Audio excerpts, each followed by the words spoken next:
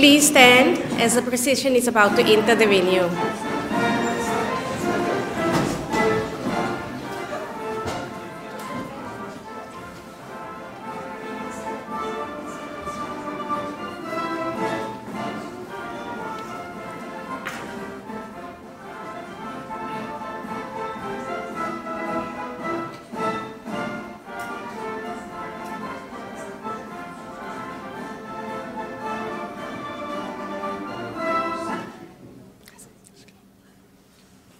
Net hoe ek een keer vergeet het, sit asseblief.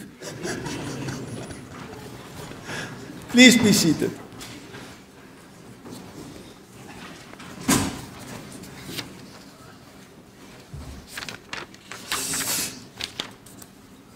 And it is my wonderful duty and pleasure to welcome everybody who is here this evening, and I'm going to welcome some people in particular, but perhaps before I do that, I just have to tell or inform you who I am. So my name is Wikus van Niekerk, and I have the privilege of being the Dean of the Faculty of Engineering of Stellenbosch. So I will do the introductions, I will do the welcome, and I will do the introductions as well.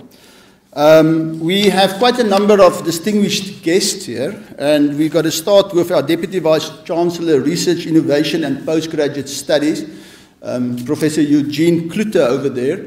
And he told me that this is the last inaugural addresses that he will officiate at, because he's not retiring, he's rewiring, as he told us last night, but he is ending his second term as DVC. So Eugene, thank you very much for being here. We're really honored that you are here. And Jonathan, as we know, the Faculty of Engineering is always first, but in this case we're also last, as this being the last opportunity that we have Eugene here. Thank you very much, and thank you very much for all the number of years. I think of all the DVCs that we had here for inaugurals, you were probably the one by far with us the most. So thank you very much for that. We also have the honor of having the two heads of department here, so Professor Engelbrecht and Professor van der Spey, so welcome specifically to you as well. I'm looking for my vice deans. The one vice dean lost a voice, so she's looking for a voice, but I can't see my other vice dean, but if he comes in here, Professor Meyer would also be here. I have the honor of welcoming our two speakers. So the one is Professor Corné Coetzee. Corné, welcome here, and we're looking forward to listen to you. But then also we have to welcome, I'm going to find all the people, Desiree, his wife, who is here. So thank you very much for supporting him, not only tonight, but in this career. My wife will commiserate with you how difficult it is to be the wife of an academic. So thank you very much for supporting it. So like the rector always says, behind every successful woman is a very behind every successful man, there's a very surprised wife. So I'm sure you're not also very surprised. And also Mr. Coetzee, welkom hier by ons. Ons is baie bly dat julle ook hier so is. Then and there's Professor Meyer as well, who I thanked, or who I welcomed in absentia here as well. Then Professor Rong-Jie Wang. Rong-Jie, welcome here, and we also look very much forward to listen to you. Also a valued colleague over many years here in the Department of Electrical and Electronic Engineering. And we have his wife here, Leanne, welcome. And we have his two wonderful kids here, Wahi and Yachi. So welcome to them as well. Sorry, they are over there. And then specifically we're going to welcome them, because this is going to be recorded. Also the parents, Xing Ru and Gweng Hong of Professor Wang, as well as his mother-in-law, Ling Ju. So welcome to them, and we are very honored that you will eventually also see this video and have the pleasure of enjoying the inaugural lecture of Professor Wang. He also asked us to mention that his mentors, Professor Martin Kamper, which is over there, Martin, het mooi na hom gekyk, het hom mooi groot gemaak. Baie dankie dat jy is. Dis soos 'n troue, dis amper soos jy jou dogter afgee hierdie, nê. And then also I've been told that Professor Jack Giras, which is originally that you met at UCT, but he's also one of your mentors. And Jack, we believe that you are online, so you're also welcome here. And then, of course, all the colleagues of electrical and electronic engineering, of mechanical and mechatronic engineering, a number of them are here in the room, so you're also welcome. And I also have to mention ABB Corporate Research in Sweden, which we also trust may be online. And ABB is a valued partner, industry partner of the Department of Electrical and Electronic Engineering, and also supporting the research of Professor Wang. And then former students, Dr. Gerber, Dr. Zorgdrager, Tlali, and Chama, who are all online. So thank you very much for joining us online as well. So hopefully there, I've now welcomed everybody, but I also want to welcome everybody which I haven't called by name. You are welcome to be here with us. Then it's my pleasure to first introduce Professor Corné Coetzee to you. So Professor Coetzee is a professor in the Department of Mechanical and Mechatronic Engineering. He grew up on a commercial fruit farm, which is, and you will hear that sort of carries through in the rest of this introduction, which also served as a base for the family's earth-moving construction company. And you will see the reference to that later in his talk. And he was exposed to heavy machinery, so he had lots of fun driving on this heavy machinery as well, and moving of soil. So as a final year project on this topic became available, he discovered his passion for research and a wider interest in the behavior of granular materials in general. And his research focused on the modeling of granular material or bulk solids, using various numerical techniques and predicting their behavior for the design of improved handling equipment and processes. He has established a laboratory for observing and measuring material behavior, calibration and validation of these numerical models, and I think we're going to see a number of that this afternoon. The equipment used for research purposes is also providing a service to industry, right? So Professor is well aware that we have to bring in third income to the faculty to support our research. So we're very happy that there's some earth-moving companies that spend some of their money here with us. But he's also aligned with his research or his interest in agriculture, involved in modeling and design of paperboard packaging for the horticultural sector. And he works closely with the Faculty of Agri-Science. And I can also say, Corné, from our side, that's really appreciated that you work outside the boundaries of the Faculty of Engineering. And I think that is a very good attribute, which I think that a lot of other colleagues can also aspire to. He's registered as a professional engineer, which is a little bit contentious in this faculty for some reason, but it's a fantastic opportunity that we have him here. And registration as a professional engineer is really important. And then he's a B-rated NRF researcher as well. And I think that for people that know, getting a B rating is not that easy. So, Corné, with that as introduction, you're more than welcome to step up here and address this auspicious audience here, as well as all the colleagues online. Thank you very much.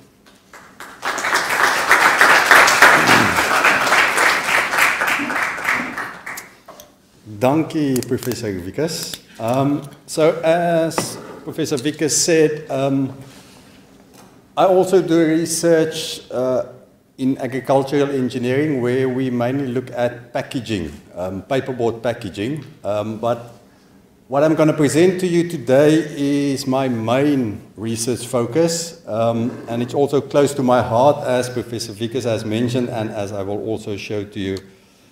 So there are a lot of videos in this presentation. Jonathan gave me difficulties. The PowerPoint is over 1 gig, so they don't all run smoothly, so just bear with me. This first one hasn't got the best of quality, but that is because the original video was taken more than 40 years ago, and last night we projected this on a screen and used a cell phone to get this recording to you. So as Wiekes said, I grew up on a fruit farm, which was also the base for our family earth-moving or construction company. And at some stage you will see me and my sister running there. I'm the one with the blonde hair. So growing up with these machines, I guess it's not a big surprise that I ended up right here studying mechanical engineering. And up until my 3rd year, I wasn't 100% sure what I will do once I graduate. And at the end of our 3rd year, the list for our final year projects was released, the scriptsies.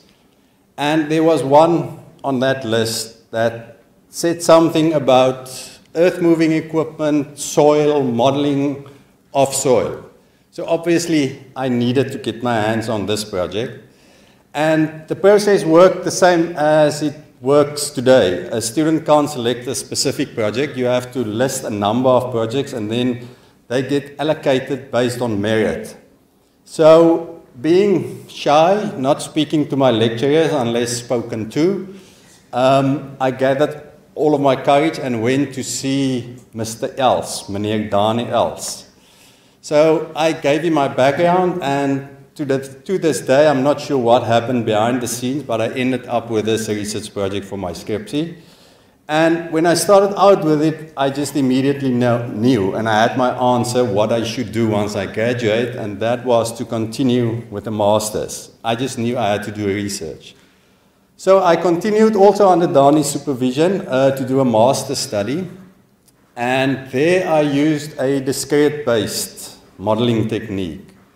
And towards the end of my master's, I again asked Dani, or I told him, look, I'm interested in doing a PhD, but what should the topic be? And he said, if you can do what you did for your master's, where you use a discrete-based approach, but now use a continuum-based approach, that should be sufficient for a PhD. So that's basically the whole story, how I ended up from running between bulldozers to modeling soil using continuum and discrete-based approaches. So on that point, some acknowledgements. I want to thank industry, academic, and all funding partners. I have some of their logos here. Some of them are attending online. I want to thank my colleagues from M&M mainly, and specifically, as I've mentioned, Dani Els, but also Anton Basson, who provided me with opportunities and from whom I learned a lot as a young researcher and academic. I'd like to thank my students, postgraduate students, past and present. Some of them are attending.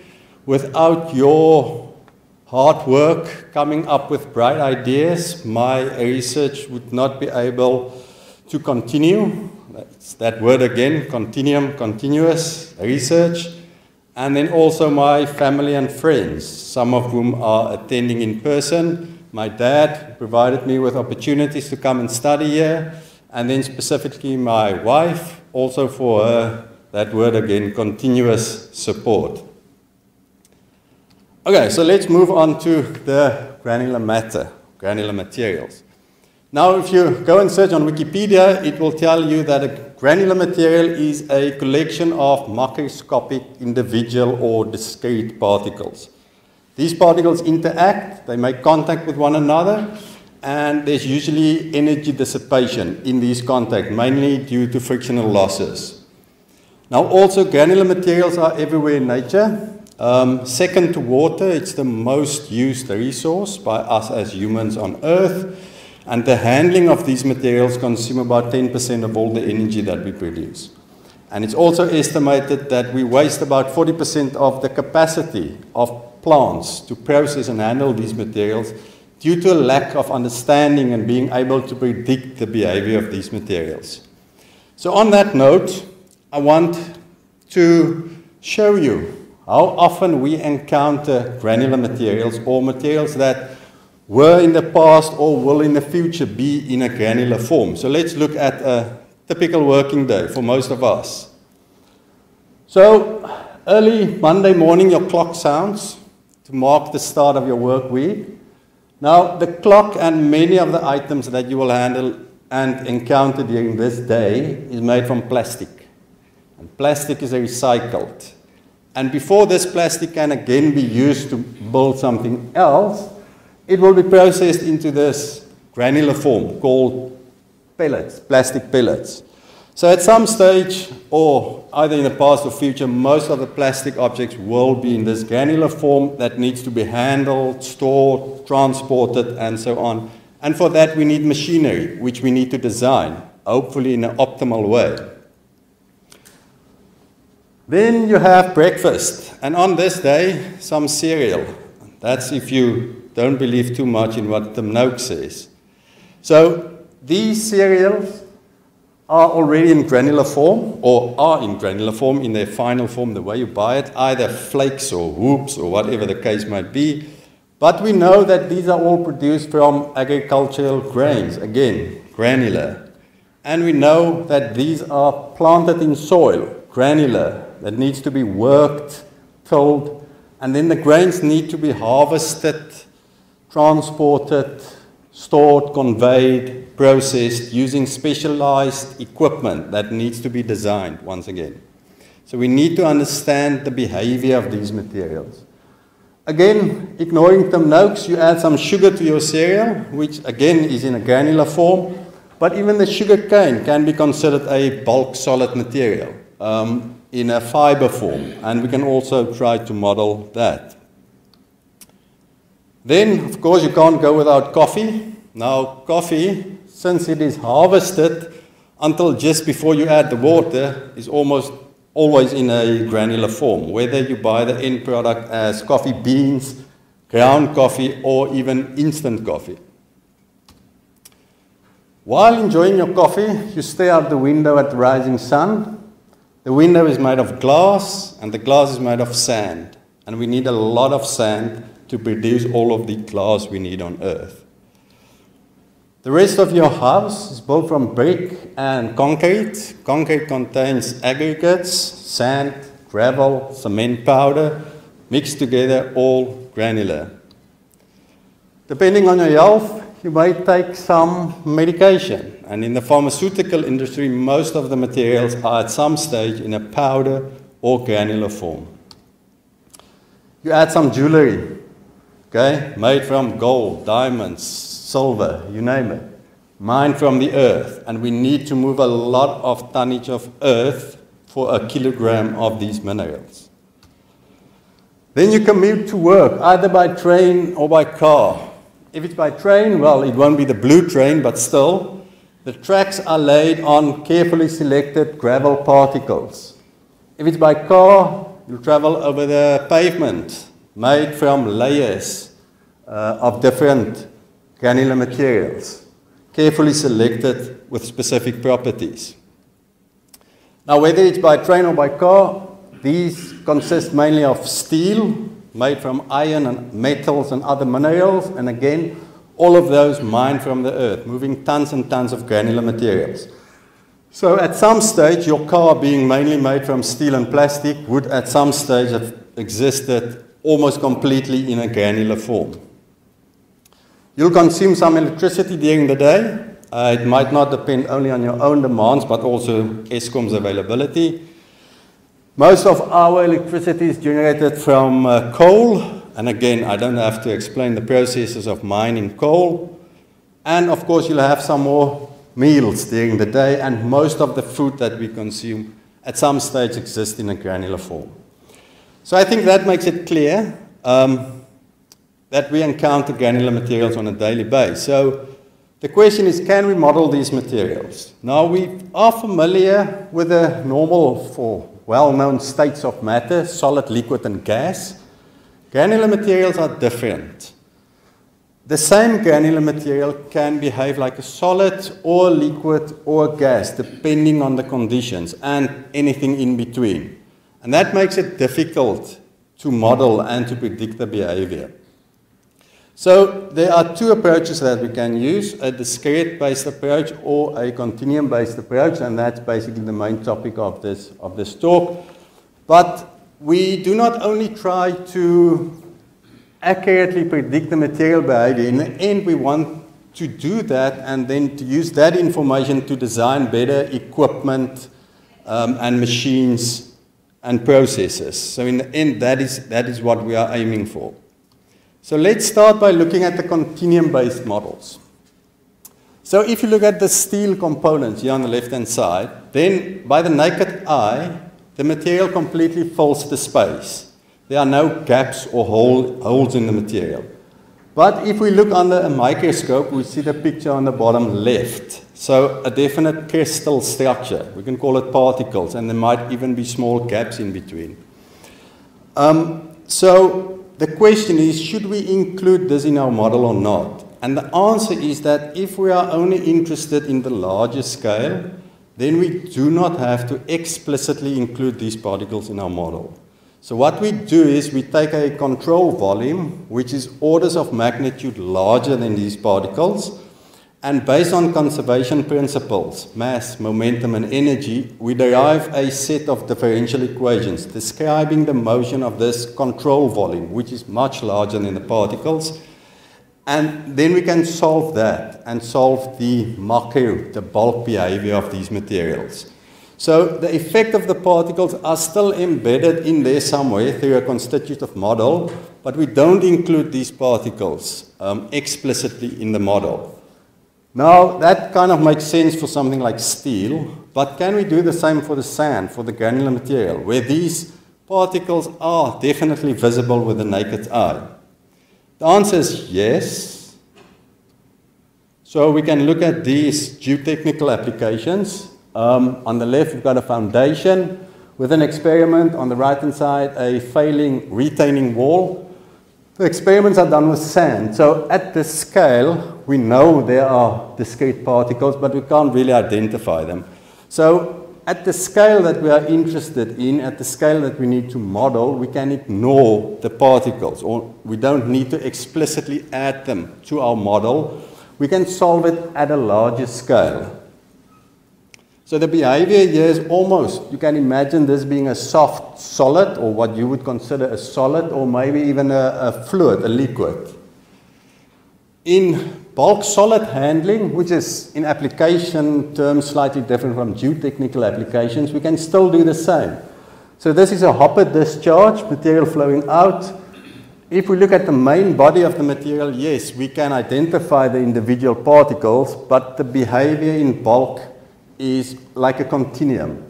So we can still use a continuum approach to model the bulk of the material. Towards the discharge, we get definitive discrete nature, where the particles lose contact, make contact again. In the main body, they remain in contact. So the effect of the individual particles are not so significant. So now that we've established that we can use a continuum-based approach to model granular materials, we need a numerical tool to solve all of those differential equations. I've got one here. I think it's the only equation in my whole presentation.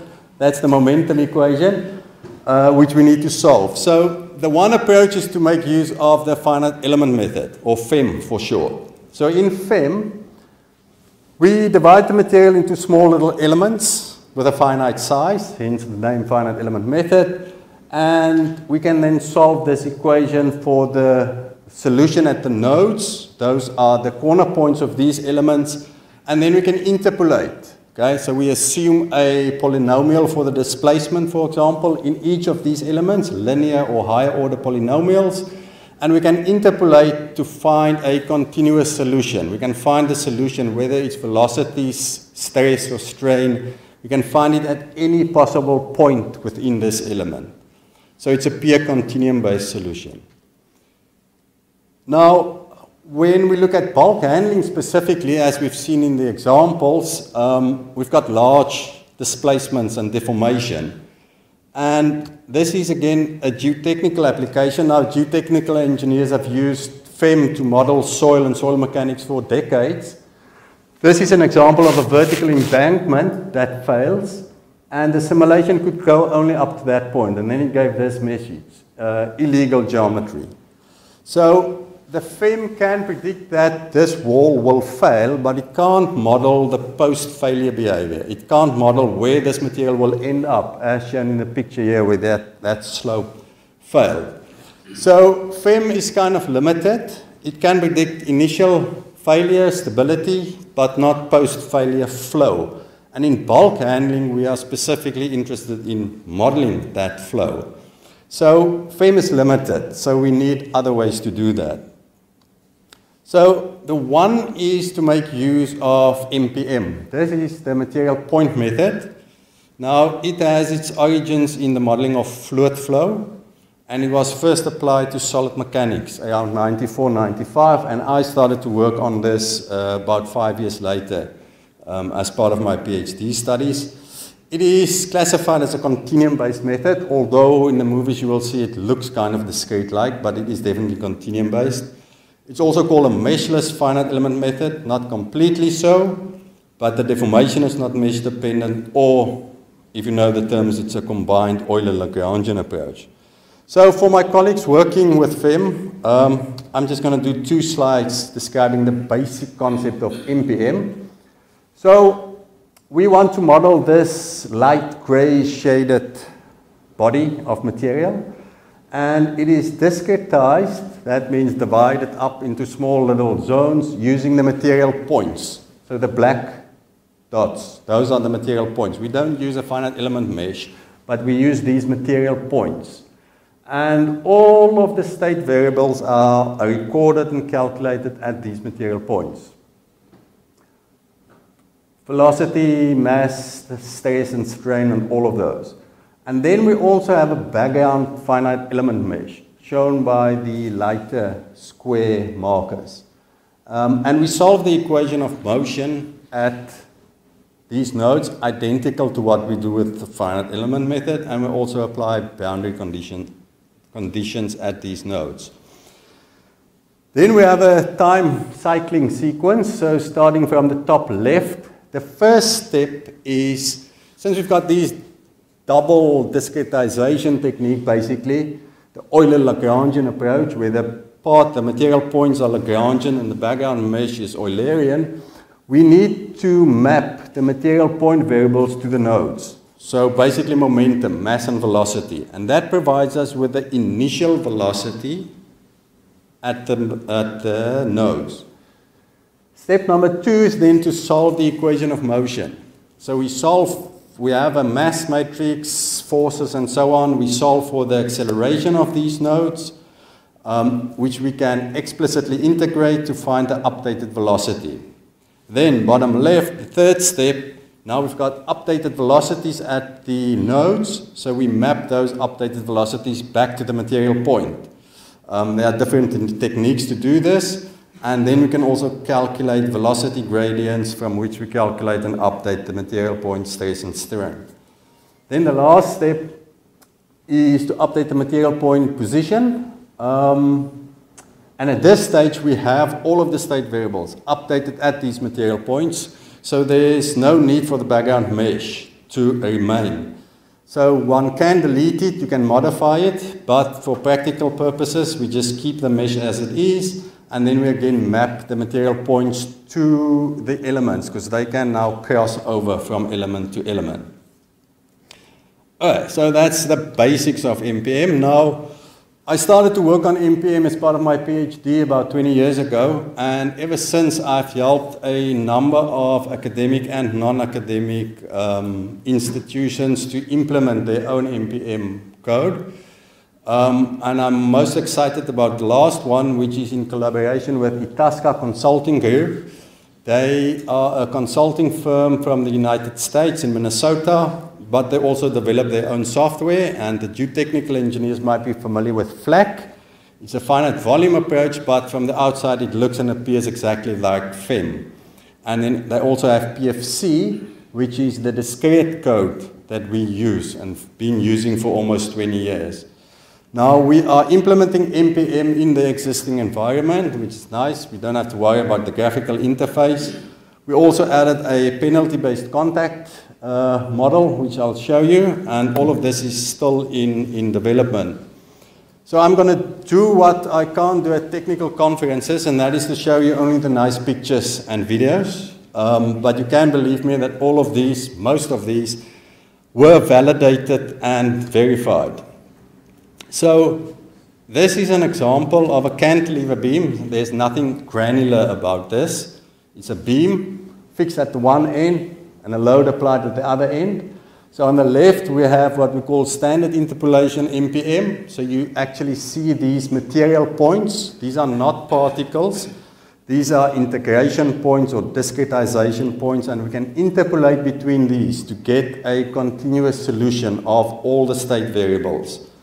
On the right-hand side, this is a more advanced MPM technique, CPDI2, where we also define a domain for each of these material points, and we can track the deformation of the domain for each point individually. This allows us to apply a load perpendicular to the surface, which is nice, but this is now again somewhere between a meshless and a mesh-based method, because you can also get large mesh deformation with something like the CPDI2. With a standard MPM approach, which has other difficulties, we can model unlimited deformation. Okay, so this one I've done specifically for some of our researchers in MPM. This is an indentation problem where a cylinder is pushed into this elastic material, and like with FEM, we don't need any special techniques such as remeshing. And this can also be viewed as a foundation. It won't be cylindrical, but a foundation on soil, for example, where we can do a really large deformation. So yeah, again on the left, I've got the finite element solution of this vertical embankment that fails, and it could go only up until about that point. And if we do the same with MPM, you'll see that it can predict the initial instability, the failure, but also the post-failure flow of the soil. And then again, for this experiment, the retaining wall, we can see that as the wall falls back downwards, it models the flow of the soil, almost like a liquid. This is another example. This is an experiment that we often do with granular materials to measure the angle of a repose. That is the natural angle that the material forms with the horizontal, which is a unique characteristic of most granular materials. So next time you play with sugar, you can form a little pile and see how high you can get that angle. And if it becomes unstable, if it's possible to get it even higher. It shouldn't be. All right, so this is just showing the capabilities of MPM to model this really large deformation of a material. This one is silo discharge, so we use the Moore-Coulomb model. So I should mention that all of the constitutive models available in FEM are also exactly available in the same manner in MPM. So this is a Moore-Coulomb material that fails. On the left-hand side, we've got an internal friction angle of 5, so you'll see the free surface at the bottom is about horizontal once the material settles. On the right-hand side, it's at an angle of about 25 degrees, which is due to that different properties specified. This one is cone penetration, something that is very difficult to do with a finite element method. Again, this is a purely continuum solution. You can get the large deformation. MPM is also often used to model pile installation, foundation piles, either being pushed or hammered in, due to the fact that it can model the large deformation. And from this, we can now predict the force, the upward force, for example, that will act on this cone. Or if it's a pile, we can calculate the force that is needed to push the pile into the soil. One nice feature of MPM is that it provides what we call automatic no-slip contact. So if we discretize two different bodies, we use the same background mesh, the light shaded area, you will get one solution, one single velocity field, which means that these different bodies can't interpenetrate and you get no-slip contact. So there's no friction, it's as if they stick together at contact. But there are ways to relax this and to also introduce friction. This is an example of an open pit mine wall that failed in the United States. This is an ongoing project with Itasca Consulting. The mine wall on the left, it's a couple of 100 meters high. It looks small, but it's really large. And it failed, and they knew beforehand where the minerals were, and after the failure they wanted us to tell them where they should start to dig to get to the minerals as quickly and easily as possible. So we did an MPM analysis of that, and here you can really see the large deformation modeling capabilities of MPM. Now, as I get to the end of the continuum-based models, for us to model accurately, we need material properties. And since we are not explicitly including the particles in our model, the properties that we need are all at a bulk or at a larger, a macro level. And that is where we use constitutive modeling exactly the same as in the finite element method. It can be elastic, it can be elastoplastic models. And luckily for us, the geotechnical engineers have worked on this quite a bit, so they've developed different testing techniques to measure these properties at a bulk level, and we can then use that directly as input to our model. If you have more complicated constitutive models, you might need to calibrate it, but the more simple ones, you can do a test, you get a parameter, and you use that exactly as is in the model. And I mention it here specifically because that is one of the difficulties when we get to the discrete-based methods, which is up next. So sometimes we simply cannot ignore the effects of the individual particles. We have to include them in the model. And I've got two examples here, but there are more. So the one is screening. So if we screen the particles for size, we have individual particles falling through these holes. We need to include those particles. Continuum-based will not work here. And on the right-hand side, we've got flow segregation, but it can also be mixing. So you'll see the larger, the darker colored particles tend to end up towards the sides of the container and the smaller particles in the center. This is something that is very difficult to model with a continuum-based method.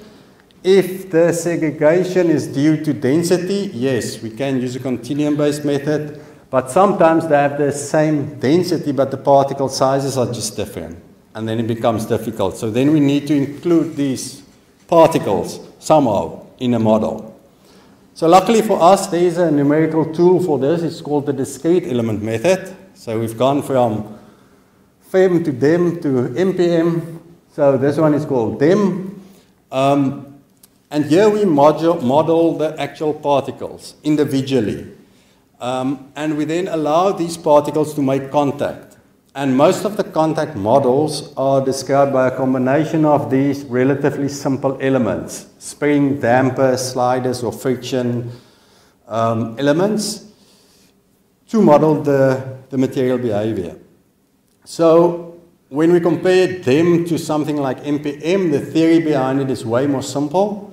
But to get a DEM model to be accurate takes a lot more experience. So the time cycling is shown here. So what the code does is, the first step is to do contact detection. So we allow these particles to overlap slightly. It's called the soft particle approach. So the first step is to detect all of these contacts between particles, identify the contact in pairs. Then we calculate contact forces based on the overlap and the stiffness. Then we get the resultant force on the particle. We integrate it once to get the velocity. We integrate it the second time to get the position update. And then we just continue. Again, detect new contacts, calculate new overlaps, and so on. So the first step in DEM modeling would always be particle size and shape. So we've done a lot of research to try and determine how accurately should the shape be modeled. And for our applications, bulk handling kind of application, the answer is not very much.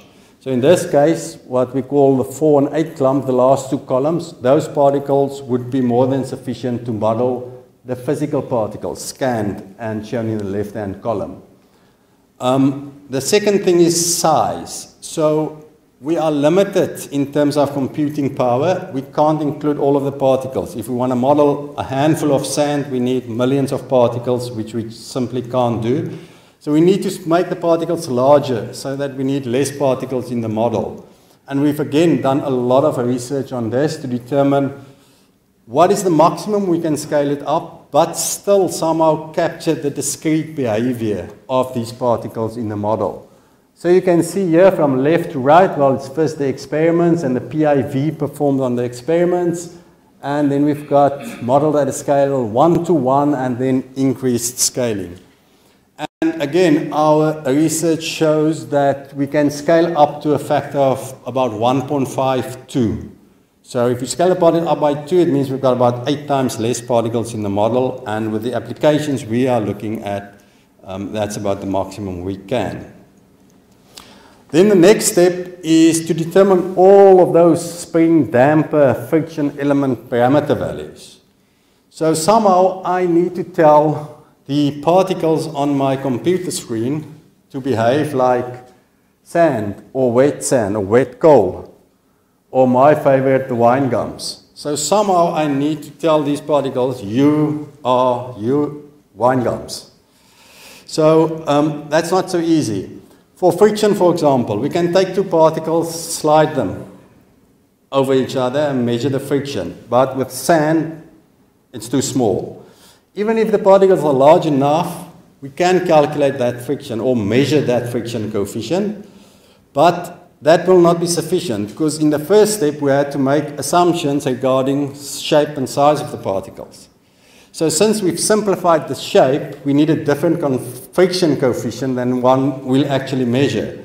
So in the end, it's a combination of all these parameter values, size, shape, and all of these contact parameters that should accurately predict the bulk behavior.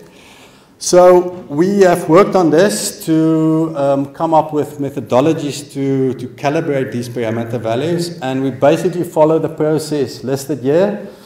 We do a lab experiment, we repeat the lab experiment as closely as possible in them, and we then adjust these parameter values until we match the bulk behavior that we've measured.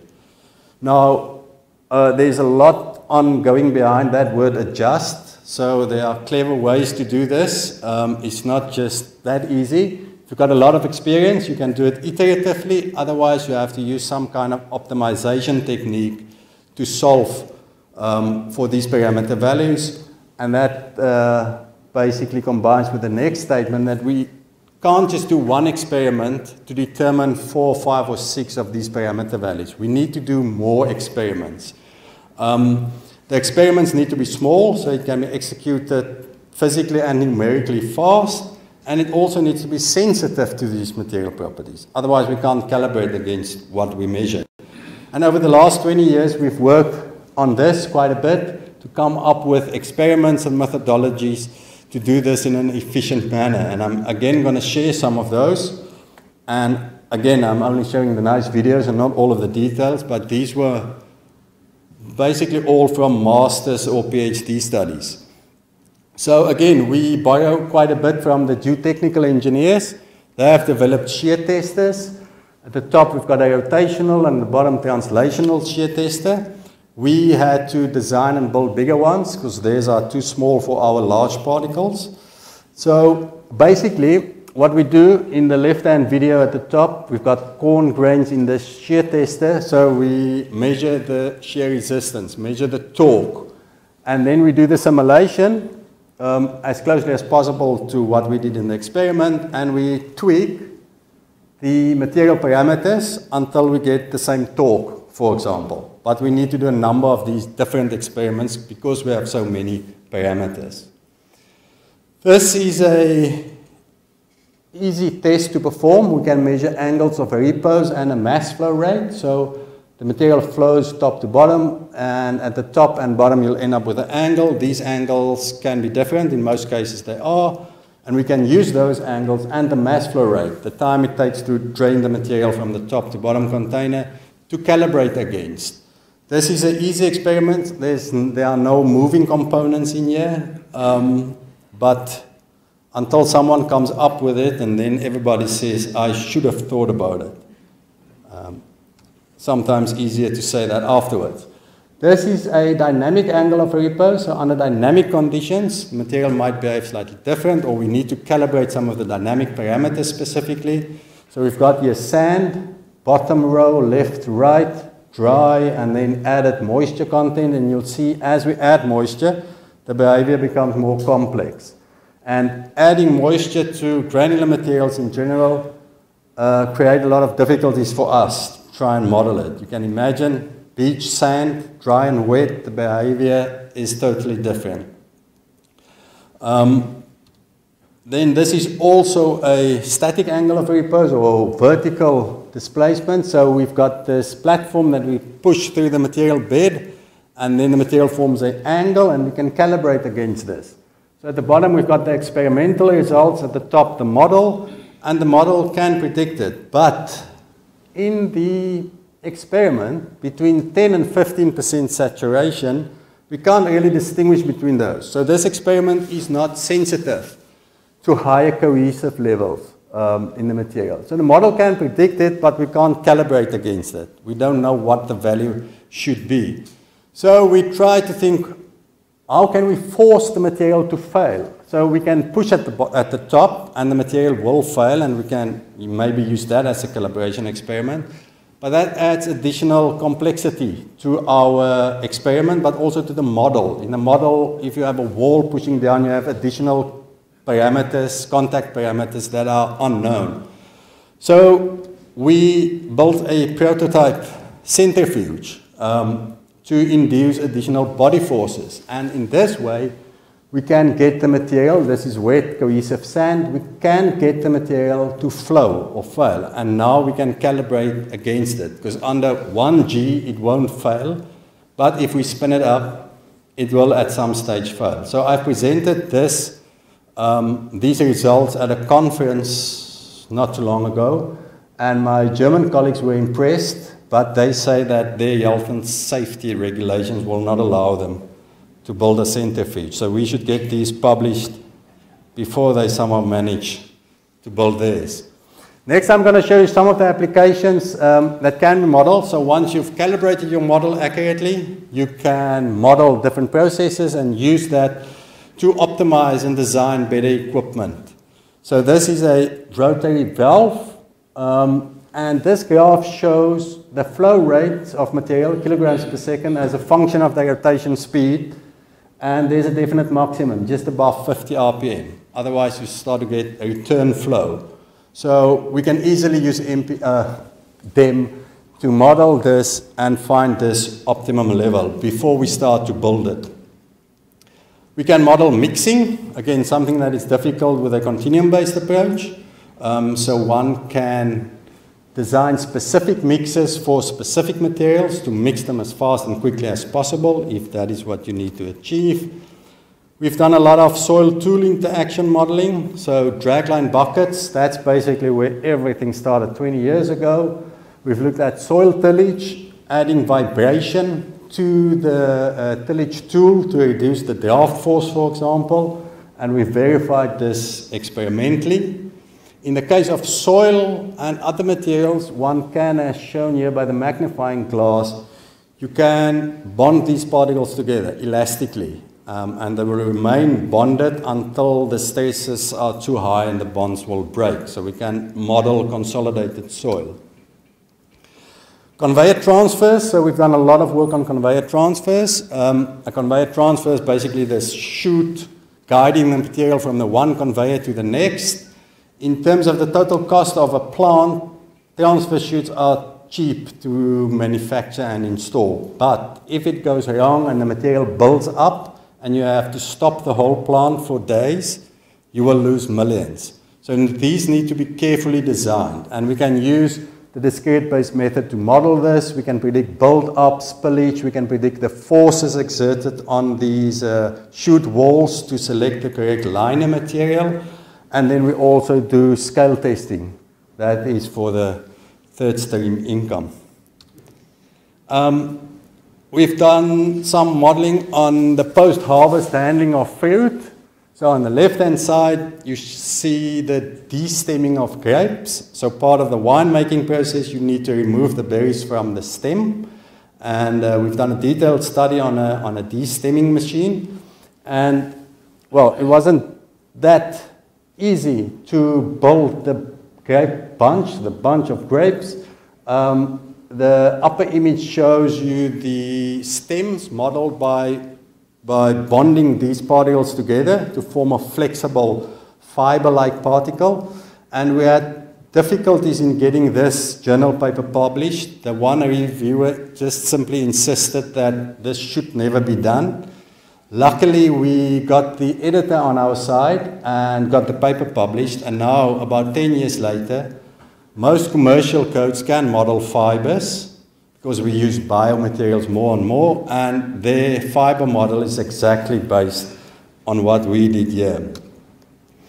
We've also modeled apples, and we looked at accurate shape modeling of the apples, but we can also do more. If the apples impact either with one another or any other object, we can predict the amount of bruising, the bruise volume and the bruise surface area that you'll see on the skin of the apple. We can accurately predict. We can also model the apples in bulk. So this is a water conveyor. These videos should run more smoothly. So we can also model, and then in the processing plant, we should be able to predict the amount of bruising and try to eliminate or minimize the bruising through fruit and veg, or any soft material for that matter. So coming to a conclusion, I've shown you examples of both discrete and continuum-based models. So there are some applications where the discrete, the MPM approach is definitely best, and there are applications where DEM, the discrete method, is more applicable.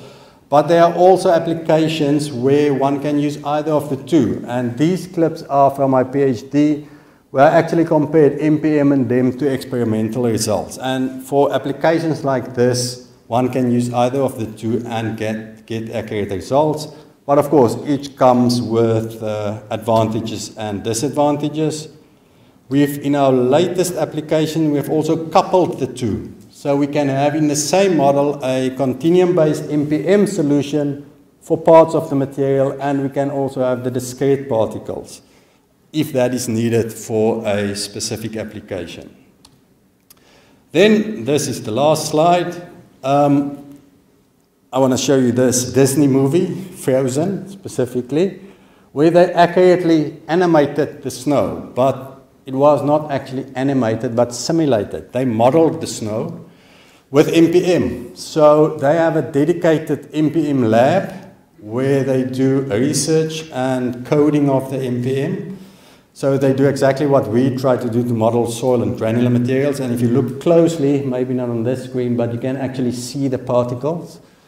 They have a lot of funding, so they add an additional layer of image processing on top of the MPM. So we only show the material points, but they have fancy ways and lots of funding to actually have it look more realistically, but the accuracy of this is similar to what we do with MPM. Thank you.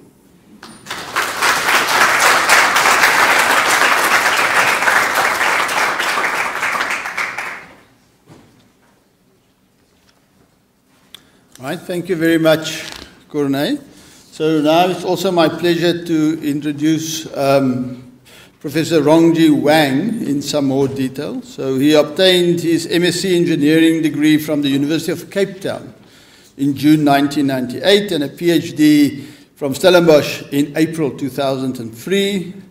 He held various research posts at Stellenbosch University from 2003 to 2009 on a part-time basis. And then first as a postdoctoral researcher, then a researcher, and then a senior researcher.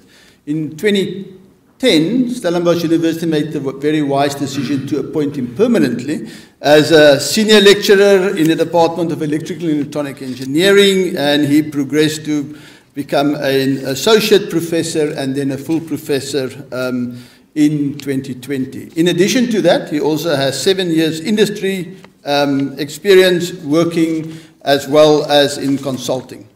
His research interest is special electrical machines, novel topologies of permanent magnet machines, computer-aided design and optimization of electrical machines, thermal analysis, electric traction, and renewable energy systems. So as you can see, it's quite a wide span, but there is a definite theme there, which I'm sure he's going to share with us this evening. He published about 100 papers in international journals and conferences. He's co-author of the monograph titled Axial Flow Permanent Magnet Brushless Machines, which was published in 2004, and a second edition in 2008.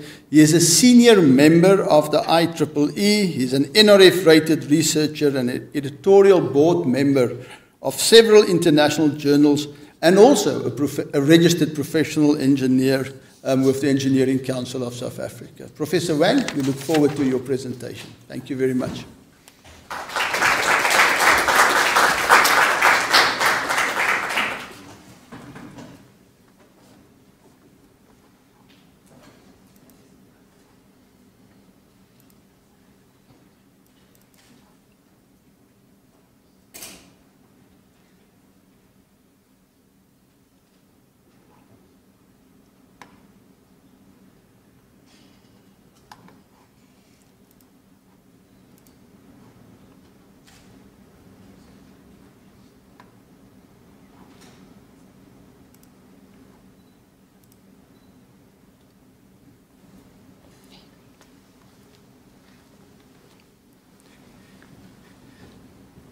Thank you, Professor Fanica.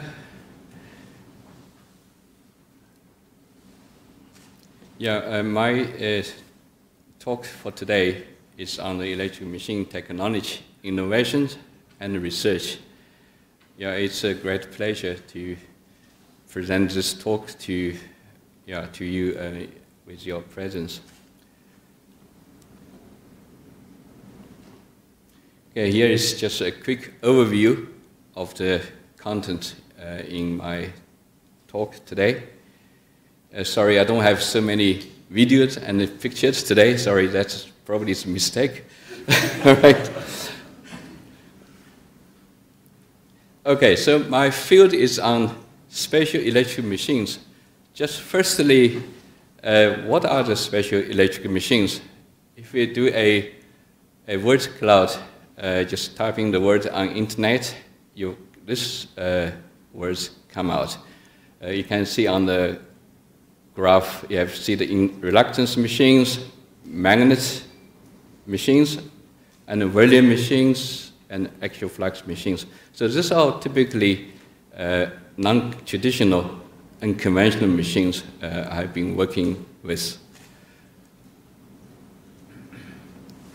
So just to summarize, the background is electric machines field is not dead, right? It's actually fast progressing. So especially over the past decades, so much progress has been made in the field of electric machine technologies. So this mainly driven by new materials and new topologies in machine and drives, and also driven by more stringent energy efficiency standards. So there are many emerging electric machines technologies which are good. However, this also brings about new challenges in the design analysis, because some of the existing design analysis theory cannot be directly applied. So my work has been on the technology development and also formulation of design theory, strategy, and also numerical simulation method. Also includes critical evaluation of special machines. So just quick summary of past 20 years, my key research activities. So as you can see, I'm very focused. So the axial flux machines took about 10 years. Then the last one, flux modulated machines, takes about another 10 years. So in between, I have this line start PM machines between 2013 to 2017. So when did it all start, right? So this is a picture when I got my PhD degree in 2003. So around about that time, my research gradually get into this field. So you can see a younger version of Professor Kamper and myself. So as now it's 20, long time passed. So I'm not sure if it gets any wiser, but I'm sure they get older. So the first topic I wish to mention is on the axial flux permanent magnet machines. That's also part of my PhD work. So just some background first. So axial flux machines, they're different from conventional machines, as you can see on the graph on the left-hand side. So normal machines is in cylindrical, quite long cylindrical body, right, like this profile. Axial flux machine is more like a pancake-shaped machines. So it has a larger diameter to length ratio, and potentially it claims can realize much higher power density, and it also can accommodate high Pearl numbers because of large diameter. Yeah, just an interesting fact. The earliest electric machines, they were axial flux machines. One example is Faraday's disk. That was in 1831. Now that's really the origin of electric machines. So traditionally, because of the construction and the design challenges, axial flux machines has been limited to small power. So my research was on the large power axial flux machine development with a coreless stator. Okay, just some work I think it's important come out of this research. Yeah, given the profile of axial flux machines, it's a flux, it's in 3D pattern. So usually we rely on 3D finite element analysis, which are fairly expensive computationally. So another way of doing that is to, we can break this machine into a few segments based on magnetic symmetry. Then each segment we can further divide into different layers and unfold it into linear models. So this can be fully modeled in 2D, so can be time efficient and of fairly good accuracy. So one of the tools I developed, because this axial flux machine can actually be modeled as a linear machine. So one of the work I did was to develop this so-called Cartesian air gap element. As you can see, we have unmatched air gap. That means it's purely analytically solved. So then this links with the stator and the rotor by just doing this, which enables motion to be modeled, right? So the advantage of this method is no remeasurement is required during the motion process with greater accuracy because it's a fully analytic solution. So the original idea wasn't mine. It was come from a radial flux machine, but due to the linear air gap, I basically have to reformulate the whole formulation here. Okay, so the downside with this method is this larger profiles of this system matrices. As you can see on the figure on the left-hand side, this is 3 dense blocks. They're representing the Cephulus terms of this air gap element. In this case, we have 3 air gaps. So these things can drastically impact the performance of the calculation. And so what we did, there was some techniques we can implement to mitigate this issue here. So we just update the motion-related terms and using a negative boundary conditions, which can improve the speed by quite a large extent. And then this comes with some further development on the force calculations. As you can see the long formula here. So this enables us to calculate the forces of the machine. One application example given here is this axial flux EV motor. We calculate the torque versus current.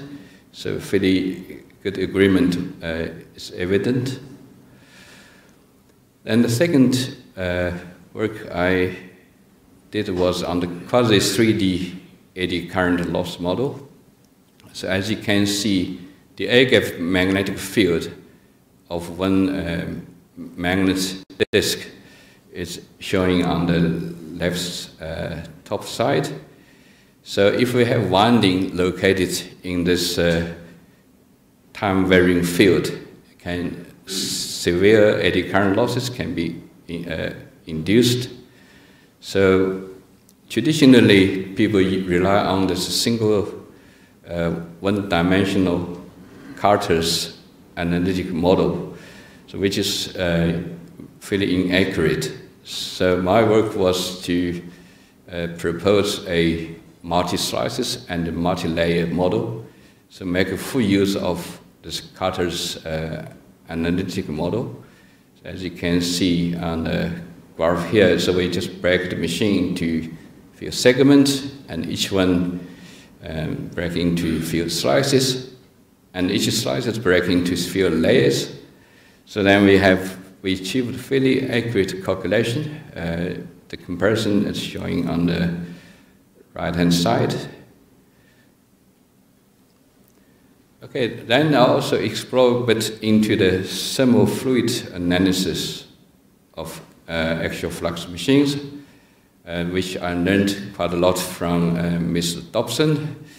So for that, the basic assumption was because of the magnets, the channels between magnets, so this disk of axial flux machines is similar to a centrifugal fan to some extent. So I was looking into this thermal fluid behavior of the machine, and then employ a simple thermal model to do analysis to predict if a machine can really have inherent self-cooling capability. Okay, so with all this study carried out, so we were able to develop a large power cordless axial flux machine. As you can see, the construction of the machine in the photo, and this machine realized a very high efficiency, and the power density is about 4.43 megawatts per cubic meter. And this was one of the largest axial flux machines ever built at that time. And so it's also evident that the self-ventilation of the machine is also, we actually reach a current density of 11 amps per millimeter squared. That's typically require water cooling for the machine to be operate continuously. But this actually was able to with just air cooling. So that proves this machine has self-cooling capability. Okay, one of the milestones from this work was I also co-authored with Professor Kamper, Professor Giras on this first book on the axial flux machines. That was republished in 2008. So the second project I wish to talk about is on the line start permanent magnet motors. And this was a project sponsored by Sasol because they have a lot of iron start machines looking to the energy efficiency. So the background is this IEC, which stands for International Electrotechnic Commission. They have this increasingly high energy efficiency standards for electric machine industry. So as you can see here, from IE1 up to IE4, so after 2020. So this increasing energy standard, they forcing a machine industry to look into alternative new motor technologies. So as you can see on the figure on the right, this induction machine basically reaching a bottleneck, right? The efficiency level, especially for small power, fixed speed motor drives. They typically used for fan drives, pumps, conveyor belts, this kind of applications. But once we push for high energy standard, you can see on the right-hand side, induction machine basically is out. We're moving towards synchronous motors. So one of the options is to go for non-started permanent magnet motor, which is basically the synchronous motor at steady state operation. So in that case, then all the losses in the rotor can be eliminated, so which can offer a high efficiency. But this machine, it is very good at steady state. The challenge is to synchronize this machine from 0 speed to synchronous speed. So in that sense, the design of the machine has to incorporate both transient and steady state operations, which is challenging. This is also, you can see on the torque component on the figure on the right-hand side. So it's quite a complex situation we're dealing with.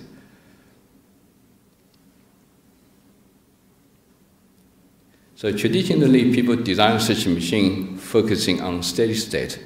Then the transient status, they just, mostly by pure luck, they just say design with test that, can it synchronize or not? So it's no control in the design process. And to check on the synchronization, is running a transient process, running in typical 30-40 minutes per solution, which is impossible to use in the design optimization. So I was thinking, can we do using a quick analytic model to quickly get the same kind of order of accuracy? So then this work is about synchronization model. So traditionally, people are using this energy method, which is based on slip and load angle plane S delta. So they basically, if you see the graph on in the middle, this yellow lines, there's a lot of ripples on it showing this post-slipping before it's reached synchronization. And the last one, which is also marked in blue color, the last post-slip is most important because that dictates if machine can be synchronized. So most people focusing on the last post-slip process. So by looking at that one, so they're using a simplified sine equation. So this is a sine function. We're using that to integrate, find out synchronization energy, comparing with kinetic energy required. So if it's greater than kinetic energy required, then the machine can be synchronized. Otherwise, it's a failure. So, but there were some issues with this assumption because we basically lose the history before this, what happens before this point. And also you see the difference between, on the graph below, this blue ones, it's a simplified post-sleeping process, and this yellow ones is the true ones, which we use for a more accurate calculation. So this work mainly done by Dr. Sharma, one of my postdoctoral students. So what he did was to derive these two models. One is energy-based model. So we basically integrate from time 0, from the beginning all the way to the end. Then we can avoid situation like has no solution in the process, which can cause a premature failure of optimization process. So this method he developed to solve this with a greater accuracy. So you can see the graph on top. The last part is keep reading, that is failed to synchronize. And the bottom ones, you see that's converged to a dot, that is synchronized case. Okay, then it's more intuitive to look in the time domain to solve the same problems in time domain. So this is another algorithm developed by Dr. Sharma. So then you can see the speed versus time for two synchronized and non-synchronized cases. This can be also showing with torque versus speed. The yellow ones is the one synchronized, and the blue ones you can see keep reading. It's no sign of synchronization. And compared with FEM simulation, this simulation takes about seconds, not like hours. So then we just evaluate the performance of this model comparing with FEM. For the first method, we have 100% match. And this time domain method, we still have 3 failure cases, but mostly matched. So this is already better than the original method used by others. Okay, then we also look into the optimization method, because I was thinking this design process is a bit of trial and error, and we can be affected by many parameters. So I had this idea of looking to design of experimental method. It's a more robust design method. So this is Taguchi method come to my attention. And this method is quite special in the sense of it defined quality and have standardized experiments trials. And they also applies robust design strategy. You can design noise array. And there's a set of defined orthogonal arrays, depending on the number of parameters and the levels. So this method hadn't been used much in electric machine design. So you can see on this the pie chart here, most people using this method actually in Taiwan is 31%. Then Korea and China follows. The rest of the world, that includes us, Africa, is about 28%. So in Africa, about 3%. That probably is us, right? So basically, so it's not so many people using this method for electric machine design because there are challenges using this method. And the work done in this regard is done by Dr. Sakajak, because he was my PhD student, and he really looked into this method for machine design. So there's 2 challenges with this method. One is they cannot be used for multi-objective optimization and been done before. And secondly, they cannot be used in the iterative design process. So to overcome this, Dr. Sakajak, he includes this multi-response compiler. So SS and TS stand for steady-state performance and the transient performance. So then he combined both in the optimization.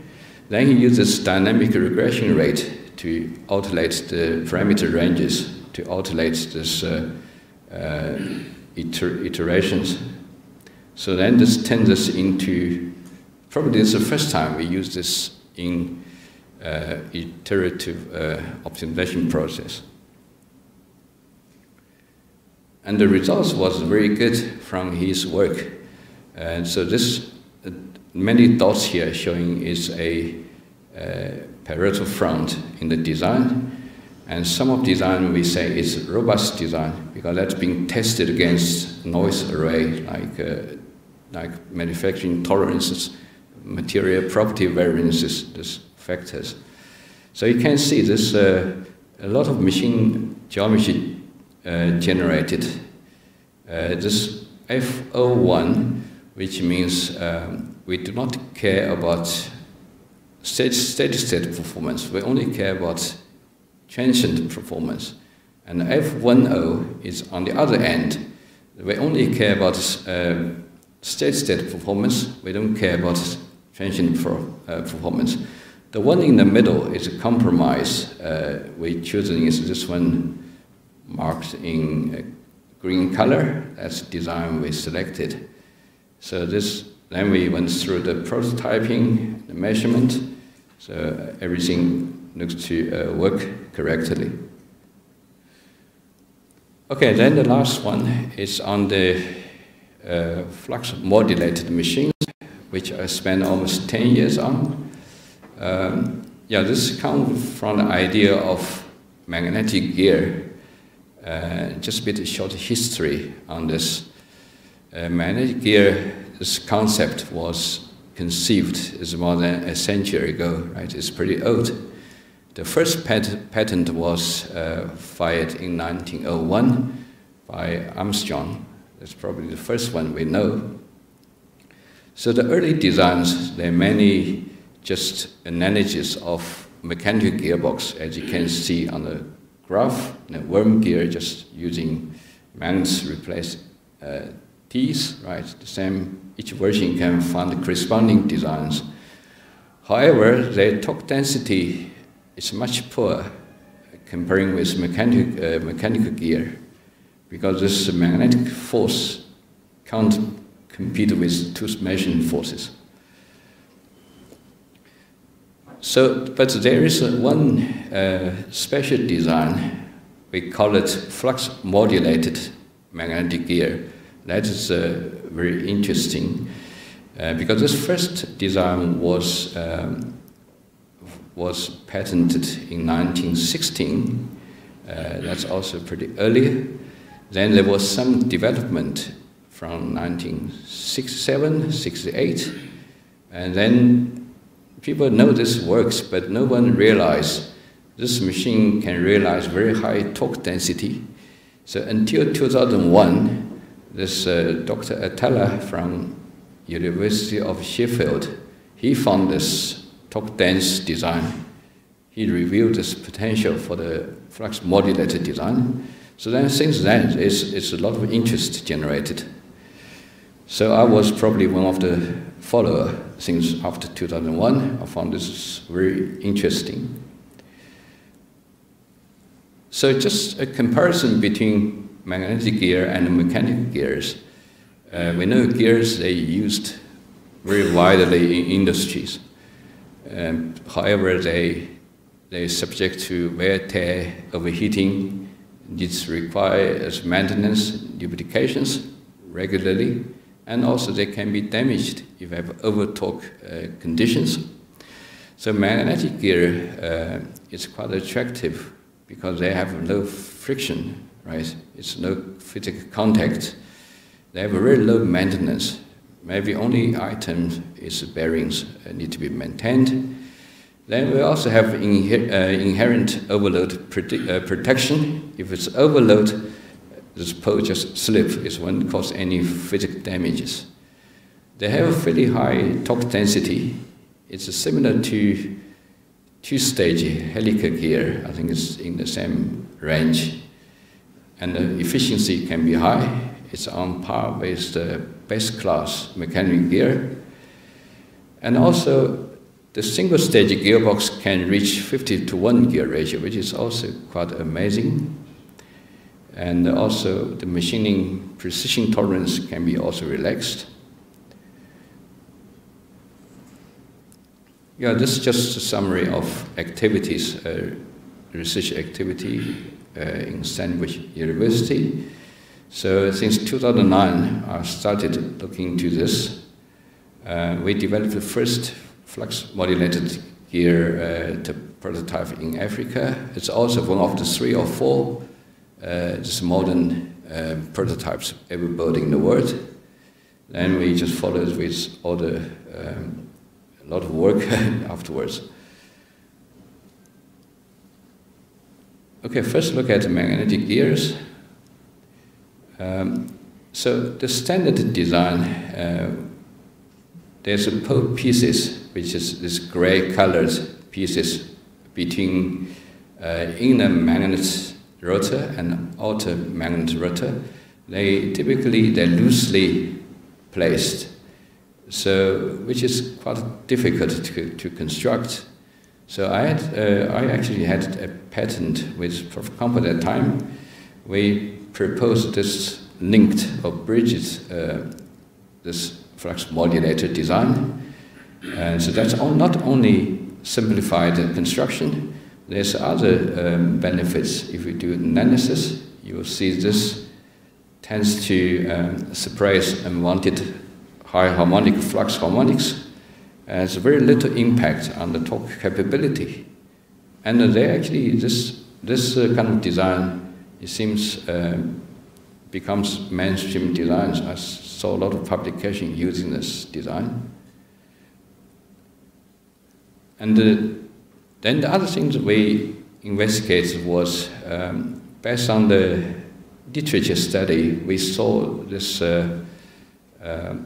prototypes, this early, say 3 early prototypes. We can see this Atala, which is in UK, and this Rasmussen is in Denmark, and this Brown, which is us. So we designed something, we only realized much lower design value, right? In UK's prototype, they realized 70% design value, and in Danish model, they realized 60%. In our case, we have 62% design values. So this actually prompted us looking to the causes for this large discrepancy. And this is is Dr. Herbert's work. So I actually asked him to look into this end effects things, but he actually discovered this different flux leakage components. We have this leakage fringing effects, escaping flux component that is very unique for magnetic gears, not existing in any other machines. So that typically happens when we have opposing magnet poles. The flux has no way to go. They travel in actual direction, escaping from the system. So knowing this effects, we can try to implement design to mitigate these effects by doing changing the certain parameters. Yeah, one of the applications we investigated was for ACC, this application. That was a part of H2020 project led by Professor van der Spey in mechanical. So I had the opportunity to be part of it, to look into magnetic gear technology for this ACC applications. So what we did was we basically custom design a magnetic gear and compare with a commercial mechanical gear. As you can see on the right-hand side, this testing setup at 2 gearboxes side by side.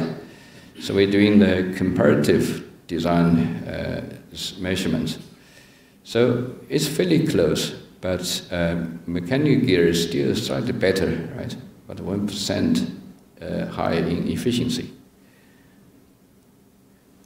So what we discovered, so the gear we developed has a huge imbalanced magnetic forces. It's almost like one person standing on the shaft, unidirection forces. So this gives rise to the bearing losses and other losses. That explains why we have a bit less efficiency. So we did further study together with Dr. Daniel Els and one of his students. We analyzed imbalanced forces. We proposed the design must be according to the formula given here to realize a balance of forces. So then we developed a new prototype, which we realized, you see the efficiency map, we get most area is 95%.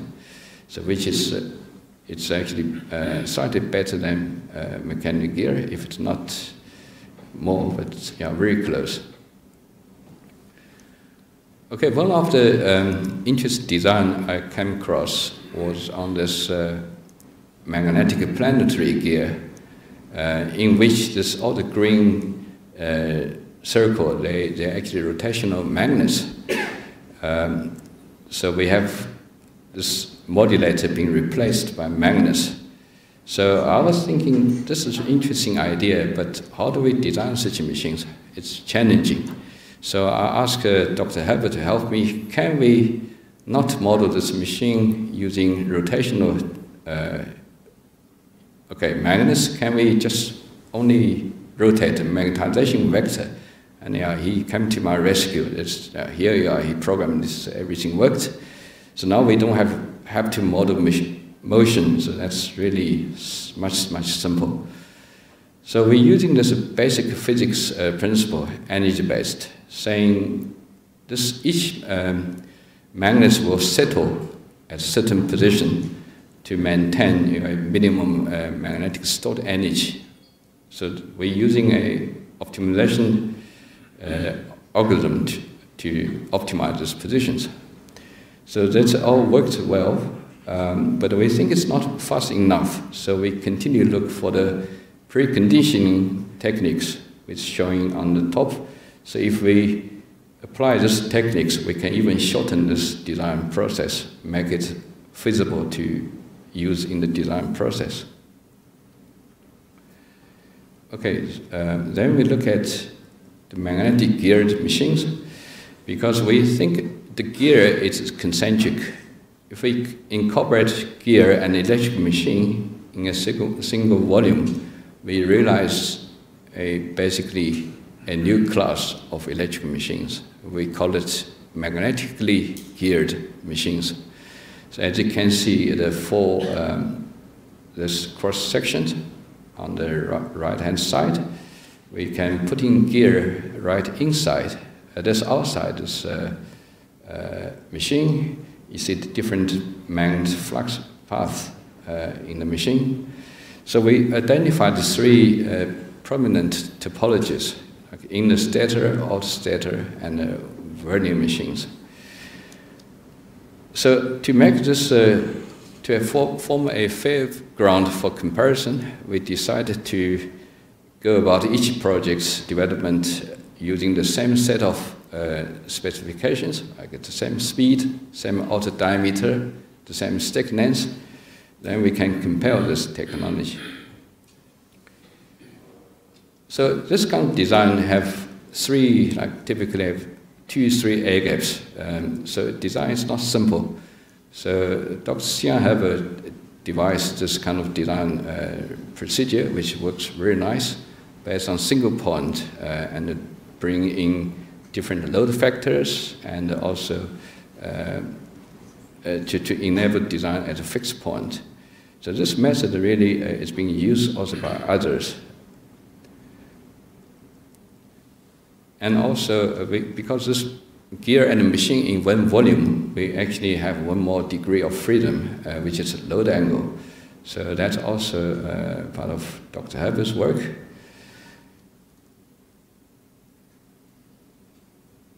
Yeah, then we just go about just designing each of topologies, optimal design them, within the same dimension constraints, performance, the same speed. So this is the most difficult machines. It's inner stator magnetic geared machines. You can see the 4 concentric components, 3 air gaps. So this machine can realize a torque density about 100 kilonewton meters per cubic meter, which is 3 times of any machine you know in the world. This is 3 times of that. So it's very, very high torque density. And the efficiency map and this machine performance characteristics is showing also here. Then we look at the outer rotor ones. It's simpler, have 2 air gaps. We're building the same prototypes, but this torque density reduces to 60, 70, which is still very high. But now we only have 2 air gaps, which is simpler. And the third machine we look at is a vernier machine. It's just like normal machines, single air gap, 1 stator, 1 rotor. The magnetic gear becomes invisible. You can't see that now. It's into the machine design. So, and this features also high torque density, 50, 60 kilonewton meters per cubic meter. It's almost like a double normal PM machine's torque density. So then we build a prototype for testing. And now we can have 3 machines developed. We can do a fair comparison between them. Then you can see, this different machine has all the pros, cons, with more structurally complexity, but your performance is high, but then it's more expensive to build. And the downside with welding machine is the power factor is lower. That is one disappointment for welding machine. But all in all, they're actually all good choices depending on different applications. Yeah, I'll skip this one. This is just showing different performances. Yeah, so based on that, we were actually interested in this welding machine. So we carried on with this PhD project on welding machine technology for wind energy applications. So this is a prototype we built. That's also one of the largest prototype for welding machine ever built. And we just gone through this comparison, testing against conventional machines, showing the performance advantage of this new technology. So finally, we also look at, we saw this technology quite promising, so we look further into utility scale applications, say 3-4 megawatts. So how this machine perform, and that's power level. So this study is about that. We're showing it's quite feasible to design this machine for high power wind energy applications. Yeah, just to conclude, I just play a small video. I still have a video. So.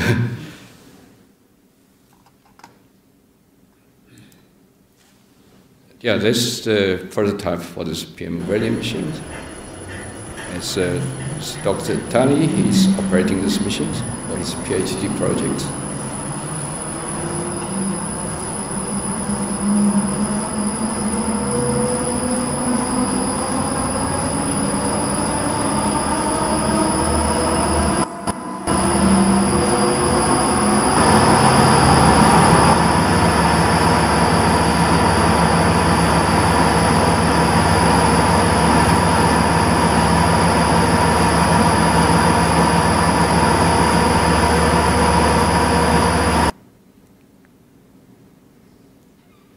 That's bringing to the end of my presentation. Thank you very much.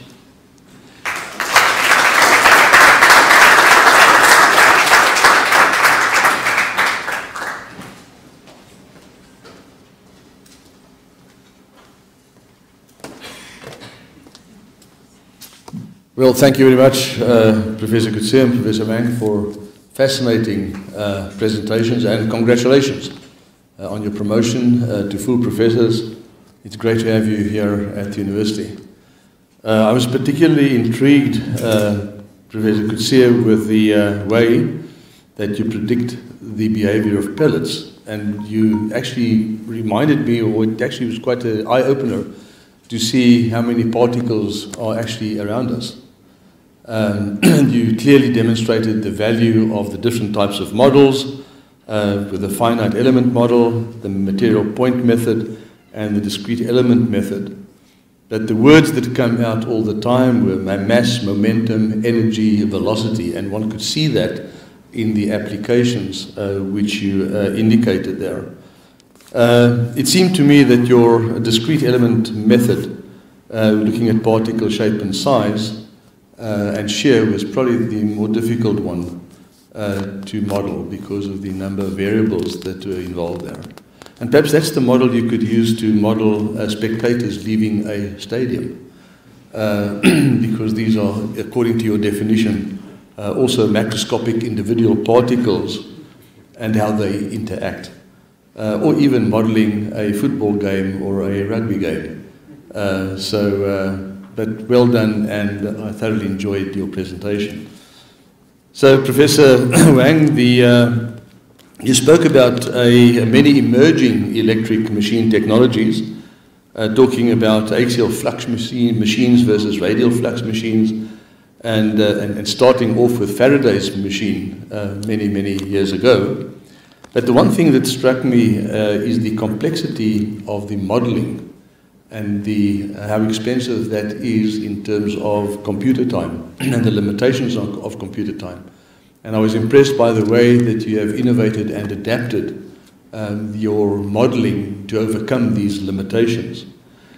You mentioned a number of applications, but I found it most fascinating when you started talking about, and a large part of your presentation was on the evolution of the electric motor, which finds, of course, its way in applications in e-mobility, electronic vehicles, but also all the way in your last slides to wind energy.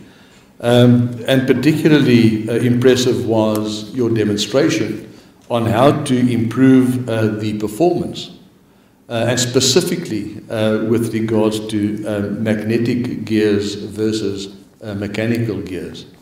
I really think that you are working on technologies that are already important, but will become even more important in the future as we move towards e-mobility, and we will see car designs using your technology built into all kinds of applications. But congratulations to both of you. I want to invite you to come and receive a certificate.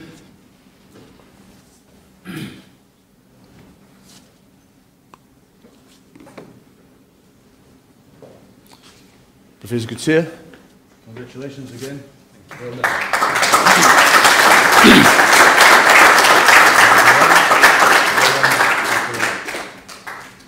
Thank you. You may be seated.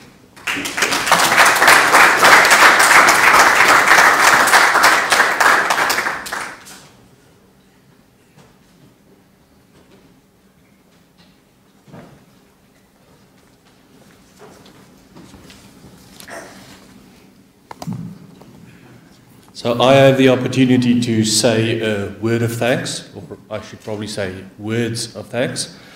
So the first people that I want to thank is our speakers, Professor Coetzee and Professor Wang, for two very interesting talks.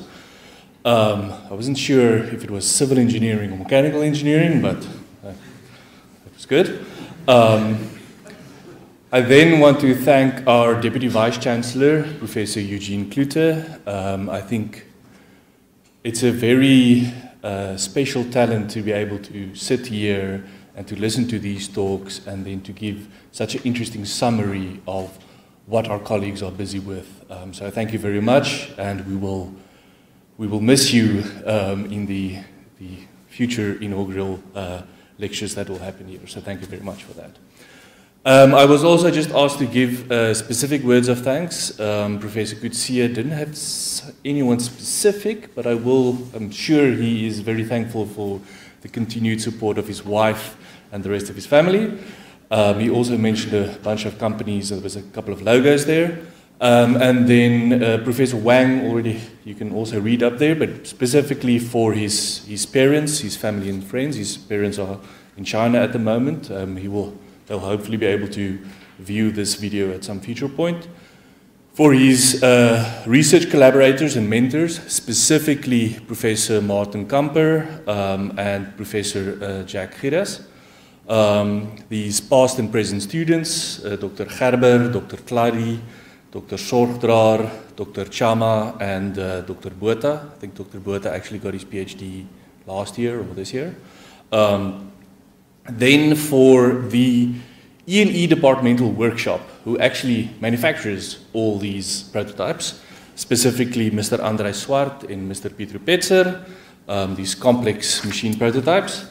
And then his industry collaborators, ABB Corporate Research, Vasteras in Sweden, and specifically Dr. Robert Chin and Dr. Dmitry Zevenshkarenko. Also want to thank Sasol University Collaboration Initiative, for ESCOM, for the TEST program, the South African National Research Foundation, and then a special mention for two wonderful South African families, the McLarens and the von Bakstroms, who Professor Wang stayed with him during his postgraduate studies at UCT in Stellenbosch. Then I want to give a special thanks for everyone involved in the arrangements. Mr. Jonathan Dale Blankenberg, who's the coordinator from the Registrar's Responsibility Center, for Olivia Adams and Amira Brown from the Division of Corporate Communications, for Mr. Justin Alberts, who's doing the recording and live streaming of these two lectures, for the Dean's Office staff, specifically Ulrich, Clint and Jimmy, and Marilee, for all the preparations to get the rights hall ready for all of us. And then lastly, I want to invite everyone to share in a glass of wine, not wine gums, unfortunately, a glass of wine, in celebration of the achievement of our colleagues.